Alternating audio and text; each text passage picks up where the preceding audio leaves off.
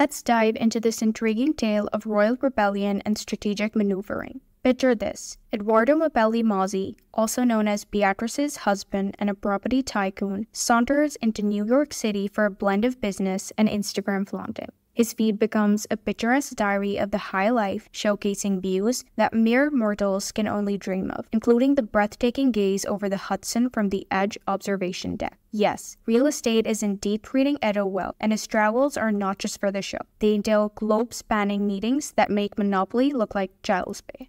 Now, let's flip the page to where things take a spicy turn. In a plot twist that would make Shakespeare toss his quill in envy, Prince Harry, our very own Royal Defector, decides to reach out. And no, he's not calling for a casual chat or a stroll down memory lane. He supposedly rings up Edo right as he lands in the concrete jungle. The mission? To coax Edo into swinging by their Montecito mansion for a little chat about PR experts in the UK. Because, as the world knows, Harry and Meghan are in desperate need of some brand CPR. But here's the kicker. Edo, in a move that screams, "I'd rather watch paint dry," reportedly turns down the invitation. Can you blame him? The thought of being the middleman for the Sussexes and their quest to polish their tarnished image? That's a hard pass. Edo's got better things to do, like enjoying elite horse racing with royalty that does not spark controversy at every turn. Meanwhile, Harry and Meghan are on the prowl for a miracle worker in the field of PR to salvage the wreckage that is their public image. But let's face it, finding a PR guru willing to take on this Herculean task is akin to searching for a needle in a haystack. Why? Because their brand is about as appealing as a cold cup of tea.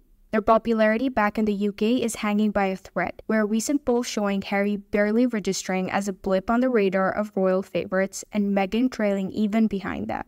Carla Spade, a PR and crisis guru, does not mince words. The PR world is essentially playing hot potato with the Sussex brand, and who can blame them? Their past attempts at self-promotion have been a masterclass in how not to do PR. There's been a touch too much American, speak your truth, and not enough of the British stiff upper lip. The Sussexes' advisors, seemingly more interested in cashing checks than providing sound counsel, have allowed them to veer off into the realm of TMI and tabloid fodder. As for Meghan's grand plan to launch her brand alongside a Netflix showcase, let's just say the jury is out. Lynn Carrot of Pressbox PR suggests that Meghan's venture needs more than just a sprinkle of royal dust to succeed. It needs authenticity and consistency, two qualities that, let's be honest, have not exactly been the Sussexes' strong suit lately. So there you have it, folks. Another day, another drama in the saga of Harry and Meghan's quest for redemption. But as they say, all publicity is good publicity, right?